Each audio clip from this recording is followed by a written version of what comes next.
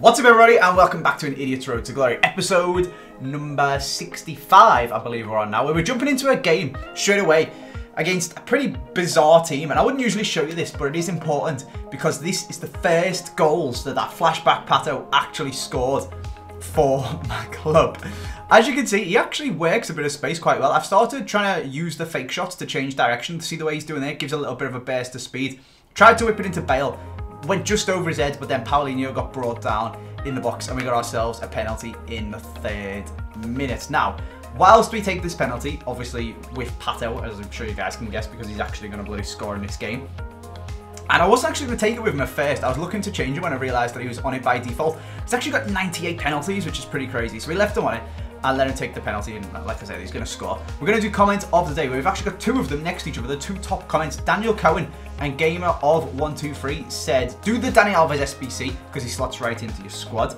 Otherwise, I'll be complaining like I did about Juanfran. And Gamer off said, remember the polls? Handy, they were fun days. So we're going to have a poll. Do you think I should do the Dani Alves SBC as Pato 9 minutes later scores another goal? He hadn't scored in like 7 games for me and he gets 2 in 9 minutes. Absolute ping and a half from the new god Richarlison as he picks up the ball again.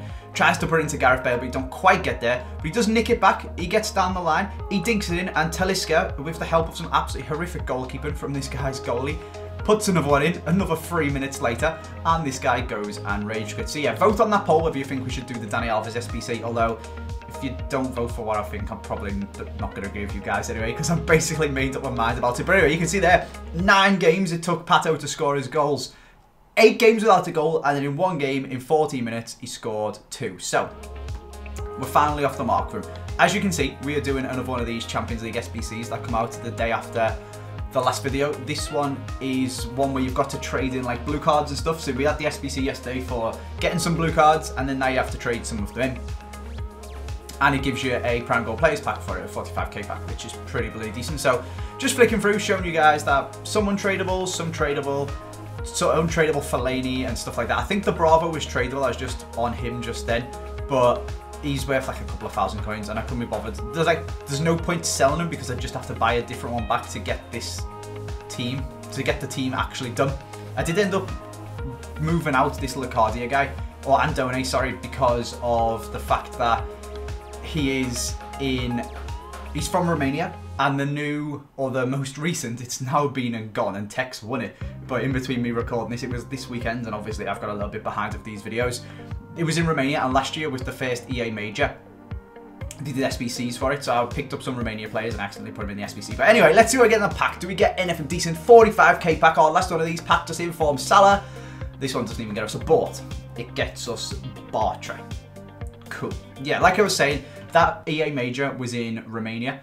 And last year for the Major, for the first ones, I think for all of them actually, they did like a PSG team because it was in Paris and like a French team because it was in Paris and stuff like that. And there was like flash SBCs to pick up and do them because non-stop live content. But unfortunately, there was no live content this year. I tried to pick up some Romanians. I like picked up a load of them for like 400, 350 coins just in case they were needed for like an SBC that you had a day to get like a 50k pack or something.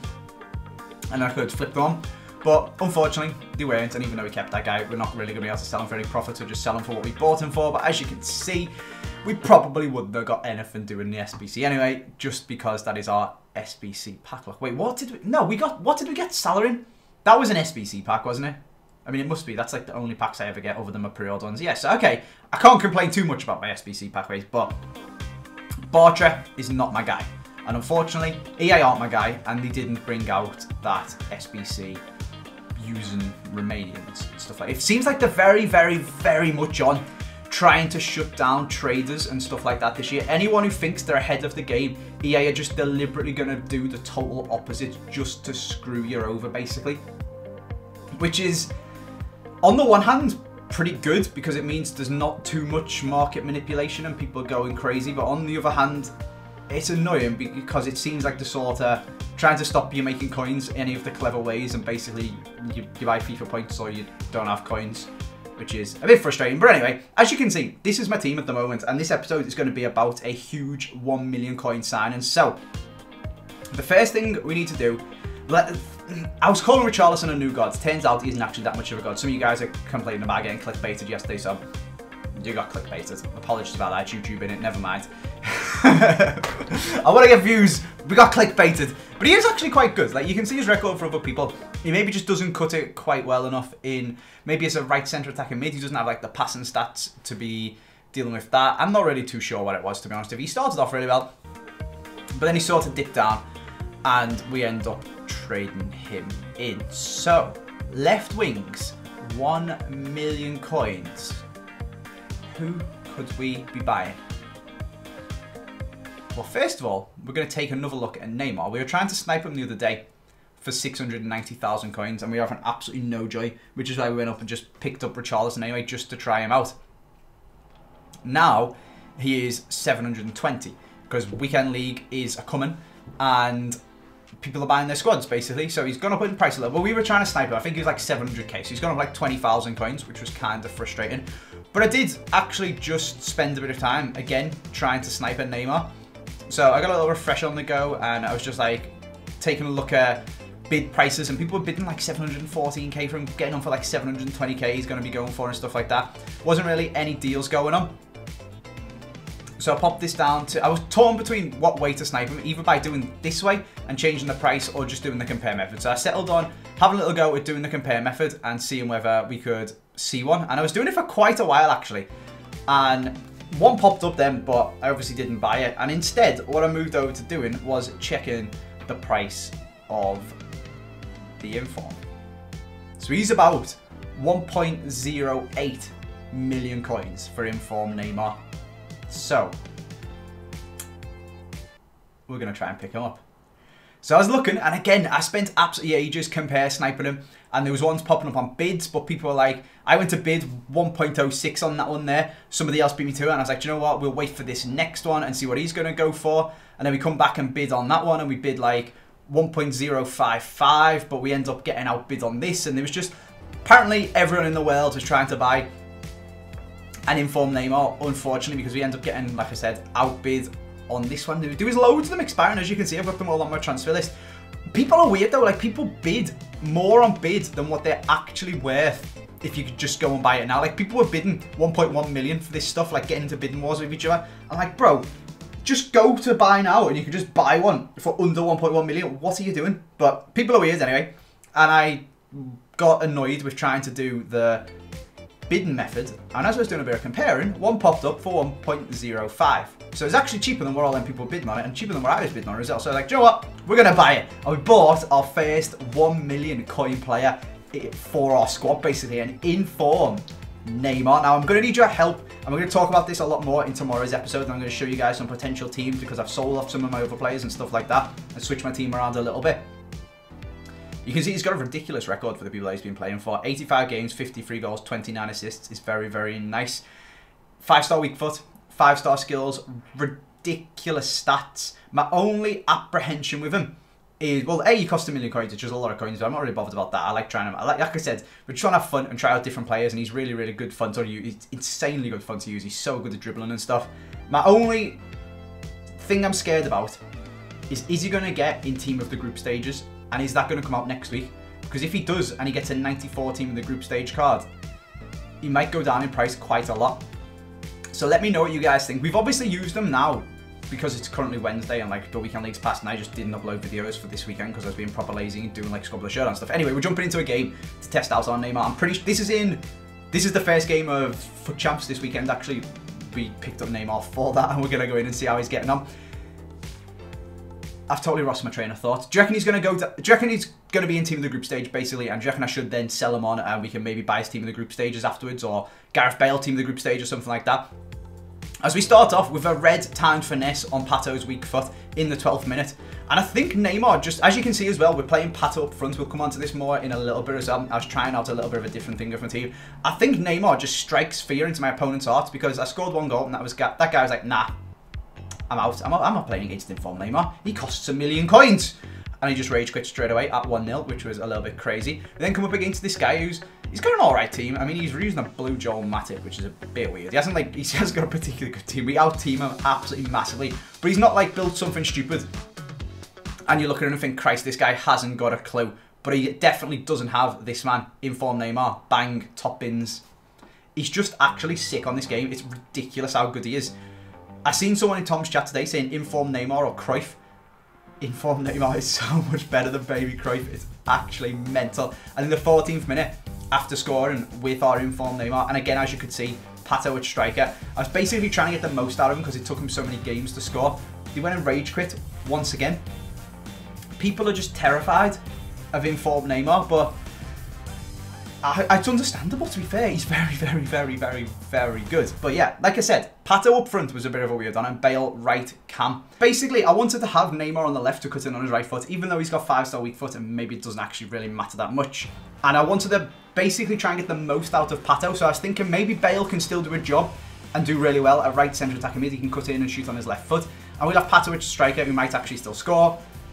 As you can see, he didn't, and it kind of ruined Gareth Bale's records as well. So, going into this game, we switched back and we put Bale back at striker, and I think we put Neymar on the left and Pato on the right because I was thinking Neymar's weak foot is 5-star, so it's fine, you can cut him. And there's something about this game which is really, really frustrating, where even though someone's got 5-star weak foot, you won't actually use it. They use Neymar in particular because he's got the flare trait. We'll use the outside of his right foot instead of his left foot, which is just really annoying. But anyway, at this point, we were 3 wins and 2 losses in FUT Champs, and we just gave this guy a goal. I was playing actually really, really bad, to be honest. This was on the Friday, and again, you can see, watch, I've given the ball away again. We even actually, with this one, we get a save and we pick the ball back up.